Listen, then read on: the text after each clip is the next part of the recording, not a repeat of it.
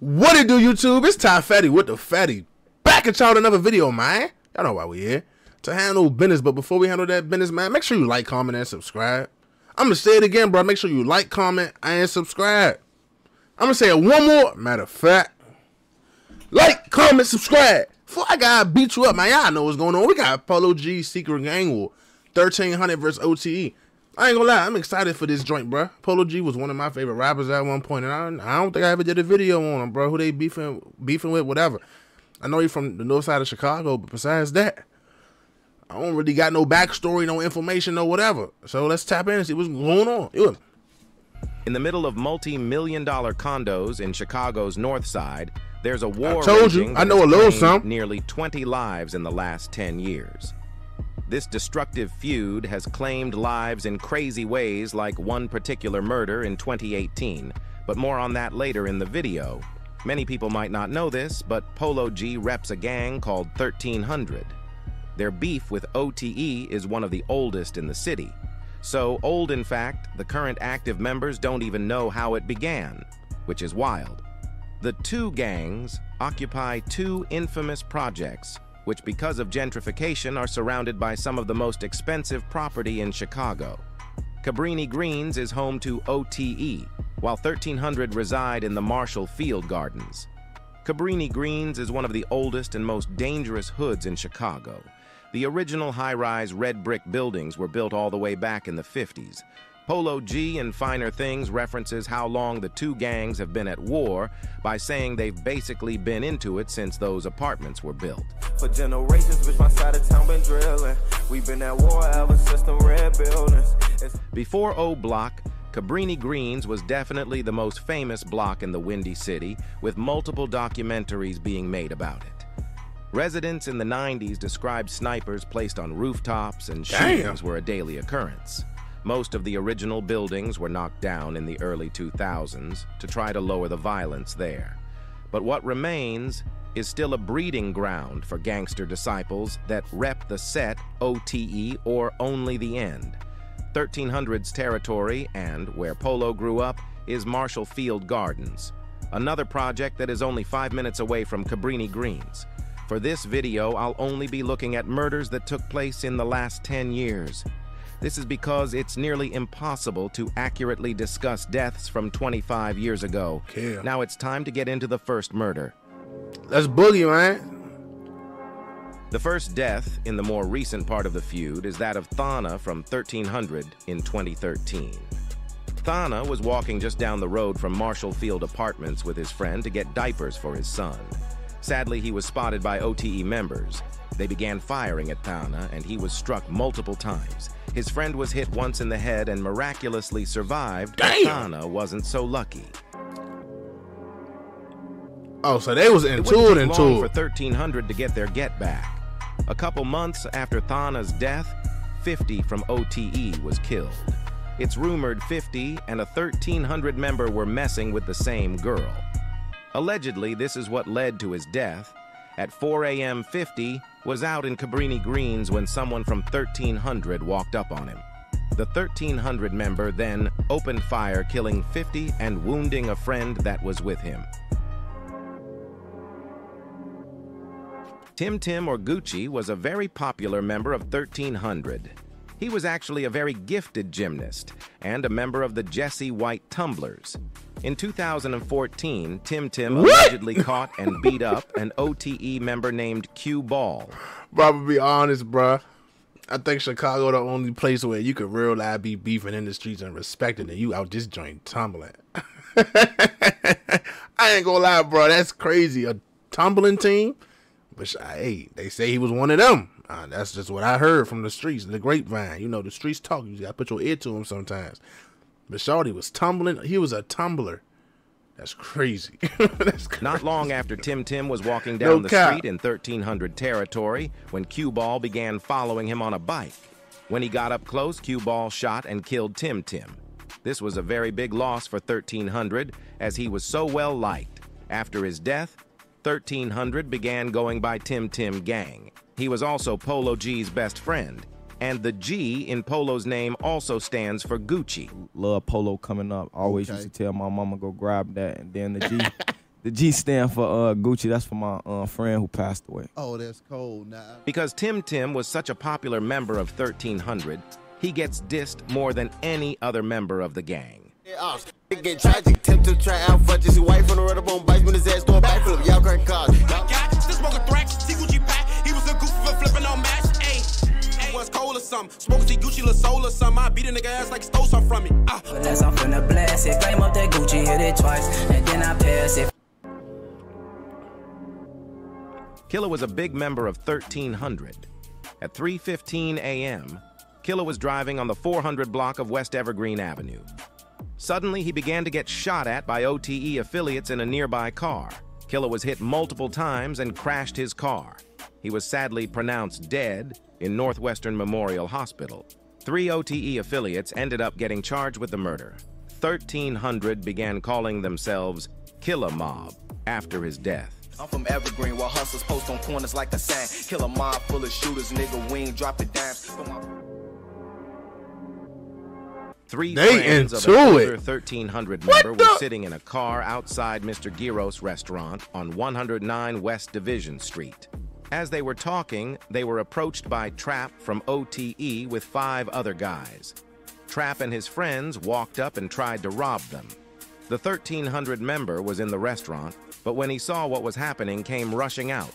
He confronted the robbers before he reached into the car's glove compartment and pulled out a handgun. He then opened fire on the robbers, killing Trap. Edward and Edwin Bryan were a set of twins and members of 1300. The pair went by Ed and Lil Bit. They were very well liked by the younger generation of the gang. In the early hours of October 30th, the twins were walking along 1300's block. Unfortunately, that night, OTE members were out looking for 1300 members. A dark vehicle came speeding up, and someone inside began shooting. Both twins were struck and killed. This murder is particularly tragic because Ed was an incredibly gifted basketball player.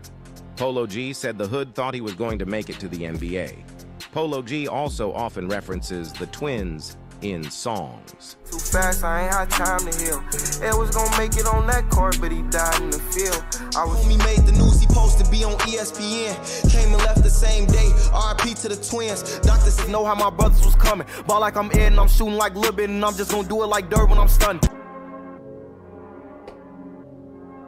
Ed, an OTE member, was driving in Chicago when he got spotted by some 1300 members. The 1300 guys began following him in their car.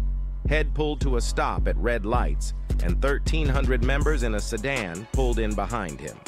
One of the guys in the sedan hopped out, walked up to Head's SUV, and shot him in the head through the window.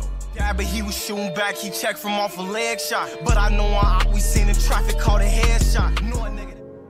They into it. Now, the murder of OD from OTE is the insane murder I was referencing at the start of the video. There are very few details on this case, but in 2018, O-Dog left his house at 10 p.m. Not long after, the 18-year-old got kidnapped and killed by 1300 members. His body was never found. Hold up. What? Not long after, the 18-year-old got kidnapped and killed by 1300 members. His body was never found.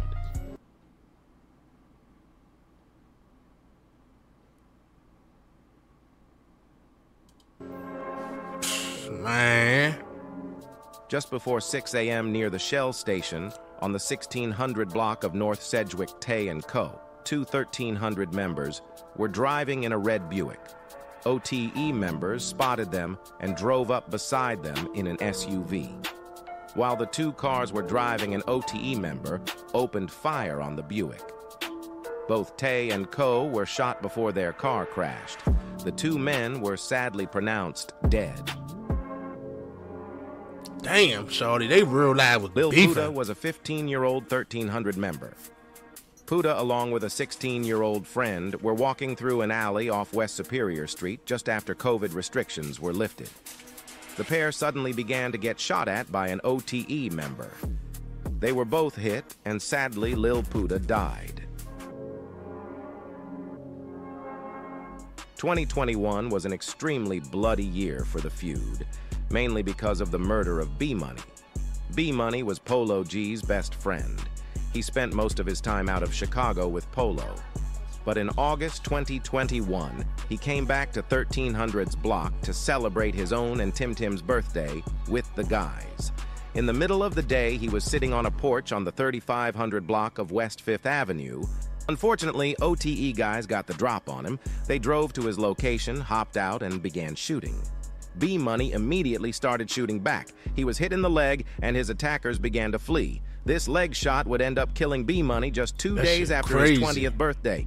Because B-Money was another very popular guy on the block, get back for him would be quick. Facing with no mask. B-Money died, but he was shooting back. He checked from off a leg shot. But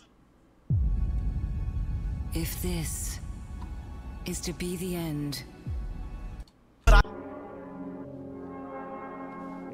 After B-Money died, 1300 were looking for revenge.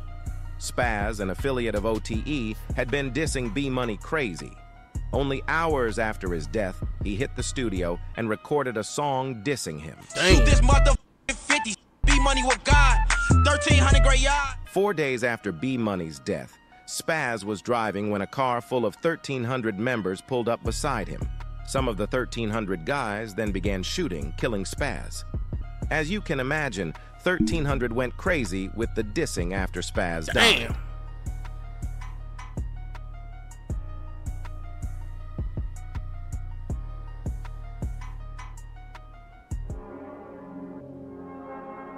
But they beefing hard. Was more get back for B-Money. She was a 16-year-old OTE member. In October of 2021, she was out partying.